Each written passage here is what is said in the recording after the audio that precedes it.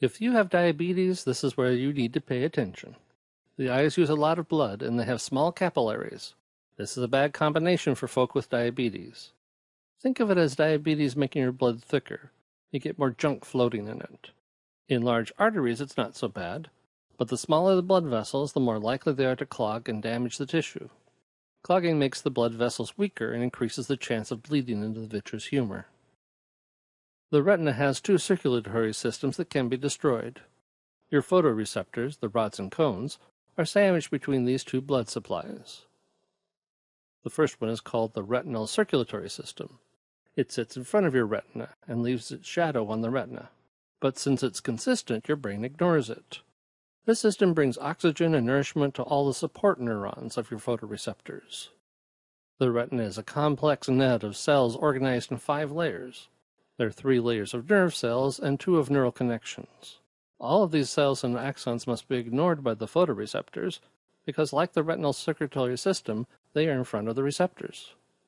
The eye seems to be wired backwards. It doesn't make much sense that light has to pass all these structures before it reaches the receptors. But the eye needs a big blood supply in order to operate properly. It needs one in front and one behind the retina. So a few more components doesn't really matter. The brain just ignores them. In order from front to back, you'll encounter ganglion cells that connect to the optic nerve that in turn carry the signals to the brain. More than 30 types of interconnectors, called Ackermann cells, bipolar cells, horizontal cells, and rods and cones. Albinos sometimes have damaged ganglion cells.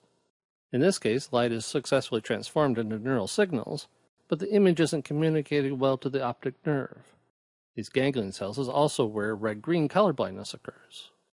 When the photoreceptors are at rest, they continuously release glutamate, a major neurotransmitter. When light hits them, they decrease the release of glutamate, which triggers the horizontal cells. These horizontal cells tell the adjacent photoreceptors not to fire. The result is photoreceptors that are triggered by light and photoreceptors that are turned off. This provides clear edges to images and finer detail. This complex pattern is repeated many times and occurs very rapidly. Behind the retina is the pigment epithelium. As you can guess, anything associated with pigment is going to be different in albinos. For normal eyes, this thin layer of hexagonal cells nourishes the rods and cones and keeps light from bouncing back.